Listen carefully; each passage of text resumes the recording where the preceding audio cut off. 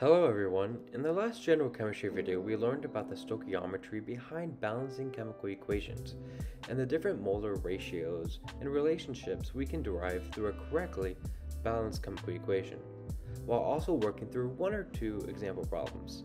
Since this topic is very crucial to stoichiometry and future principles we're going to explore together, I thought it would be necessary if we spent more time on doing practice problems.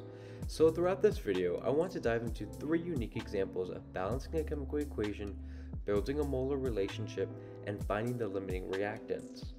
In our first example, let's work with the reaction of silicon tetrachloride with water to form salicylic acid and hydrochloric acid. Before moving forward, we have to make sure our reaction is balanced, or else all the work and relationships we build from here on out would be incorrect.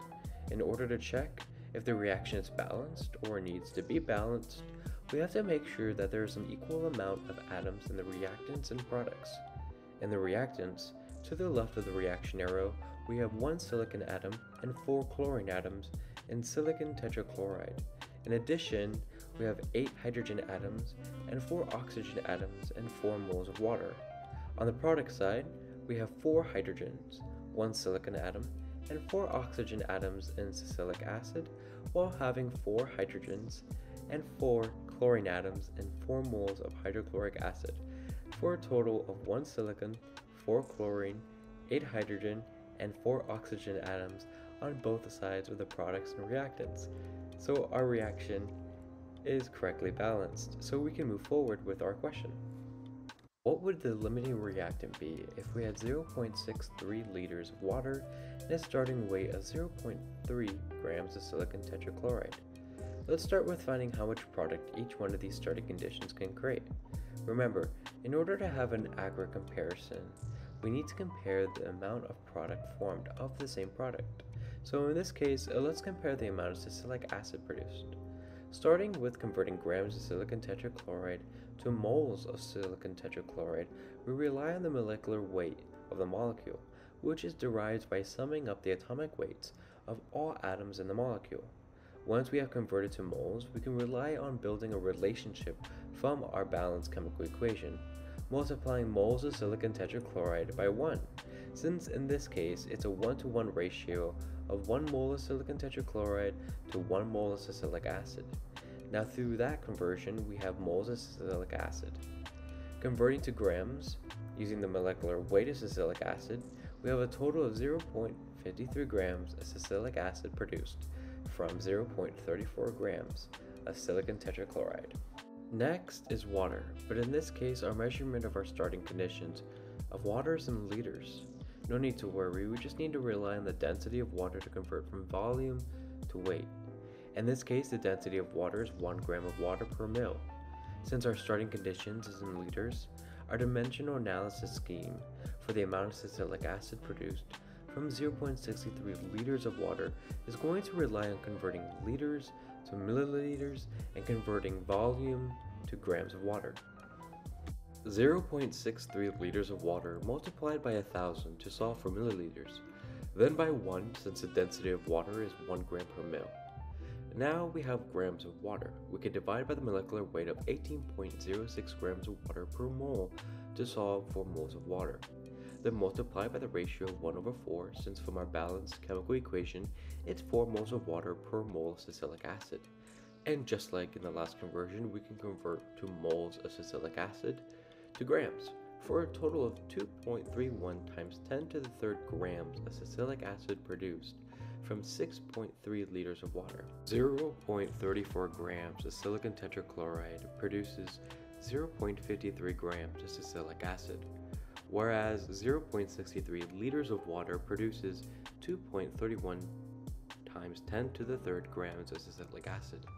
So in this case, it's easy to see that silicon tetrachloride is a limiting reactant and will be used up entirely before the water is. In our next question, let's see if we could take it one step further and find the amount of excess reactant remaining after the limiting reactant is used up. This is what we call as the reaction going to completion. In our next question, we are working with the equation of ammonia reacting with oxygen to form nitrogen monoxide in water. As always, we first have to check if the reaction is balanced before moving forward. In the reactants, we have 4 moles of nitrogen, 12 moles of hydrogen, 10 moles of oxygen, and in the products, we have 4 moles of nitrogen, 12 moles of hydrogen, and 10 moles of oxygen for a complete balanced chemical reaction. The reaction is now balanced. Now we can analyze the questions. What is the limiting reactant if we have 16.46 kilograms of ammonia reacting with 19.25 kilograms of oxygen? And how much of the excess reactant is left if the reaction has gone to completion? Completion meaning that the reaction is allowed to continue until the limiting reactant is all used up. In order to work with this problem, we first need to find which of the two reactants is the limiting one under these starting conditions. So let's compare them with the amount of nitrogen monoxide each one can produce. This is a key example of paying attention to units. Our starting conditions are in kilograms, so we have to make sure to convert to grams in order to convert to moles, or else our answers will be off by a scale of 1,000.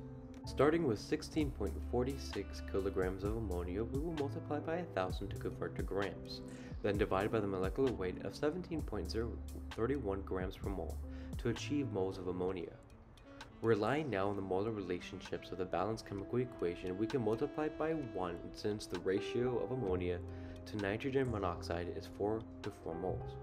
Now with moles of nitrogen monoxide, we use the molecular weight of 30.01 grams per mole to convert grams of nitrogen monoxide to moles. Since I like converting to the units we were starting with in this problem, we can divide by 1,000 to gain a total of 29 kilograms of nitrogen monoxide produced from 16.46 kilograms of ammonia.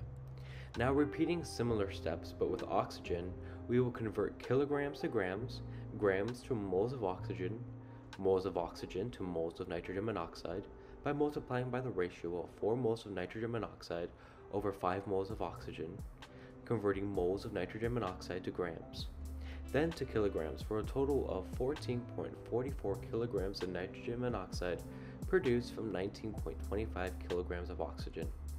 So, we had 29 kilograms of nitrogen monoxide produced from 16.46 kilograms of ammonia and 14.44 kilograms produced from 19.25 kilograms of oxygen.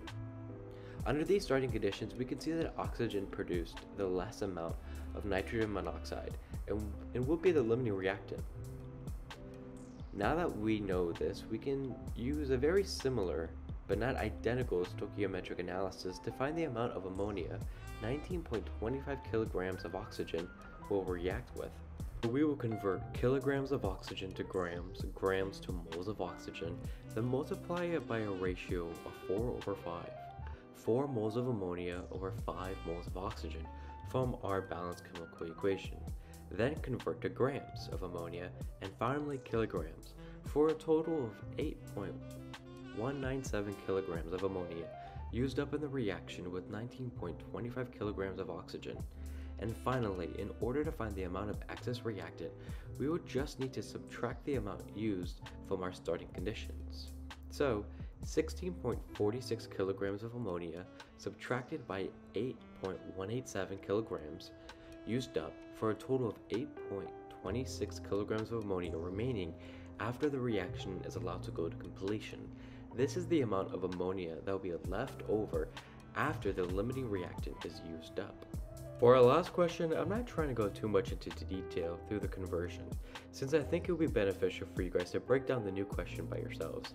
Yet I just want to make one point with this question. I added this question in particular because I wanted to show that even though we have 3 reactants in the process of solving the question is the same. We just need to compare the 3 reactants and how much each of them will produce of the products. Well, all in all, I truly hope these practice problems help with your future studies in chemistry. And remember, all of them can be downloaded for free over on my website. And if you want to take a closer analysis at them, I wish you guys have a great day.